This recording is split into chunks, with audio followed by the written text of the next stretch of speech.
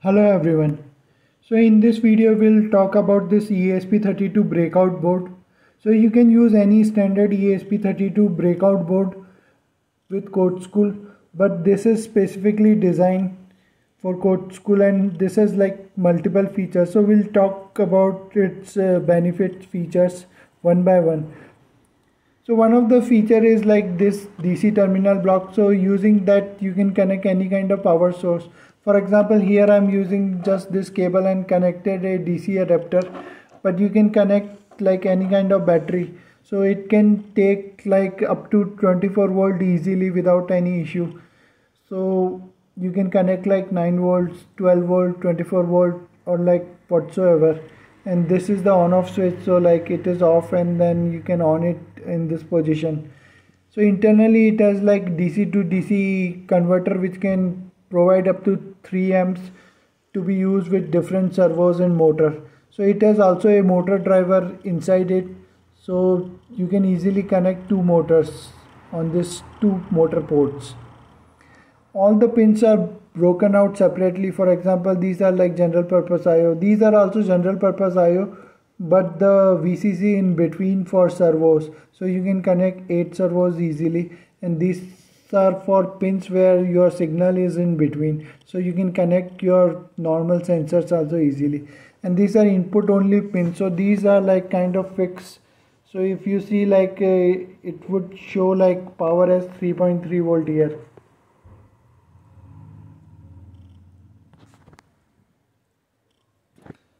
So you can see like this will show power as 3.3 volt, whereas this would show like power as V.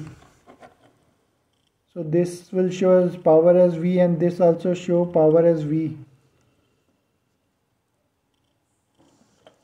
So what V means is like it is selectable. So you can select using this jumper, red jumper. So you can select between 3.3 volt or like 5 volt for VCC. 5 volt you can select for servo. So for example, if you are connecting servo, you can select 5 volt, but those are not level shifted pins. So like just for output purposes you can select like 5 volt also for the VCC using this jumper. And the blue jumper is for motor power supply. So like for your motor you can connect it in this position to provide like 5 volt regulated power supply, or you can connect in this position motor and battery to directly support the battery on the motor. The motor driver can accept only up to 10 volts. So like for example, if you want to directly power the motor like with 6 volts, so like you have 4 AA battery connected on this screw terminal which would provide 6 volt, and then you can like short this jumper between like motor and battery, so like your motor will directly powered by 6 volt. So like that you can like directly supply the battery voltage to the motor, but the motor will only accept up to 10.8 volts, so keep in mind. So like the motor driver will not accept like 12 volt or something like that. So these are the pins for the motor driver. So these are specifically taken out for ESP32 cam. So like on the ESP32 camera, the right hand side pins you can directly connect using a ribbon cable here. So for example, if you do not want to use that ESP32 board, you can directly connect the ESP32 camera here, and that camera will have like that 5 volt regulated power supply, and using this 4 pins it can control the 2 motors. So for ESP32 rover also you can make using this board by removing this and just connecting your ESP32 camera here.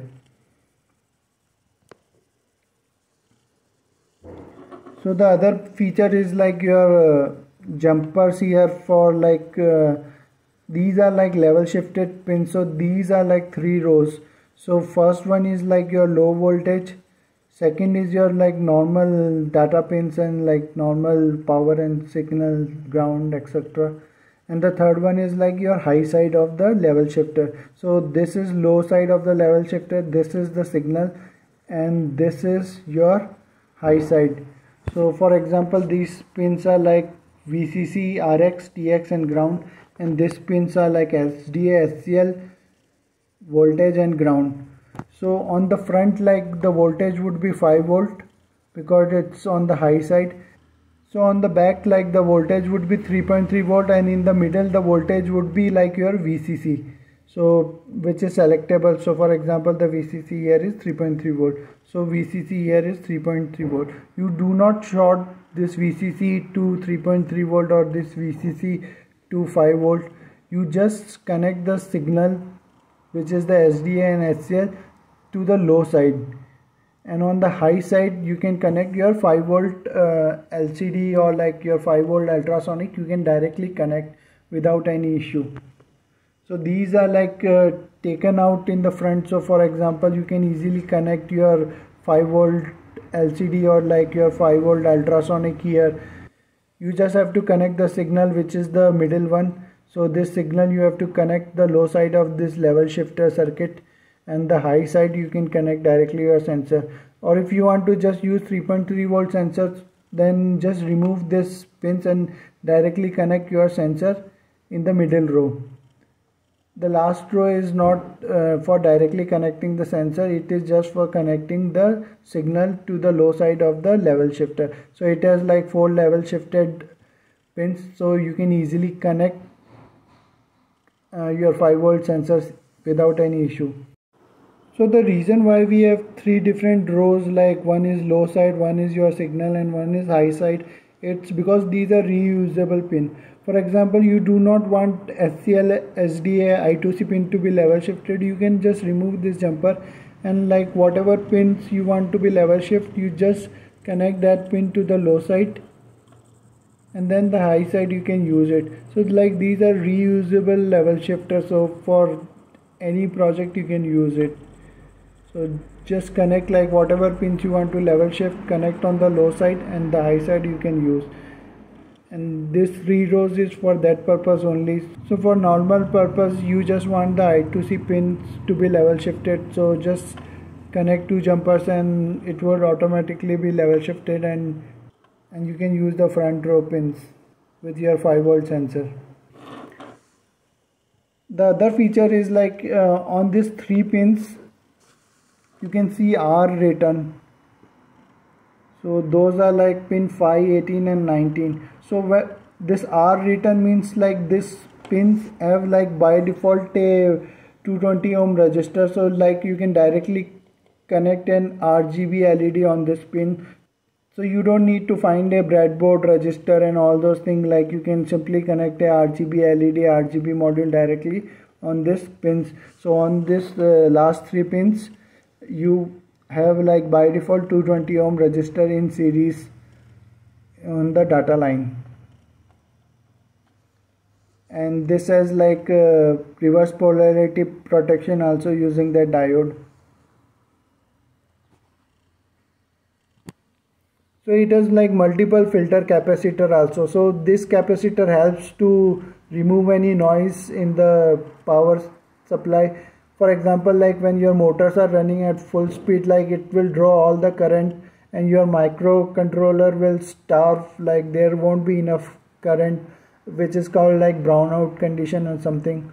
So like it will protect your microcontroller from like rebooting, so your connection would be stable. For example, you want to create a Wi-Fi controlled robot or like Bluetooth controlled robot, so stable power supply is like very much essential. So these multiple capacitor will ensure like a very smooth power supply to the microcontroller. So as you can see, like you can easily connect up to 8 servos here, and like these are like 5 data pins. So like you can connect servos also here, but you have to like manually connect the wires. So like VCC is here also like you can connect any sensors also. So these are like general purpose IO pins. Remember, like pin 2 is like internally also connected on the dev board to the LED, so keep that in mind. And these are like 4 input only pins. So like these are the input only pins. So like pin 36, 39, 34 and 35. So these are input only pins, and this is not VCC, this is 3.3 volt. This is like hard coded fixed 3.3 volts, so this jumper will not affect this pin. So input like can only be 3.3 volts, so for that reason like we have kept it as a constant for 3.3 volt here.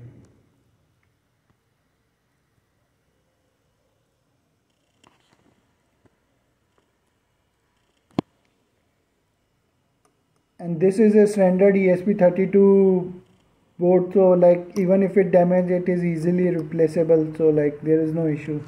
So this is just a breakout board for easy connection. So to purchase this board, you can head on to our website hacktronics.co and you can directly purchase it from there. We do international shipping also. For any issue, you can contact our support. The details would be in the video description. So I hope you like this video. Thanks for watching. Have a nice day.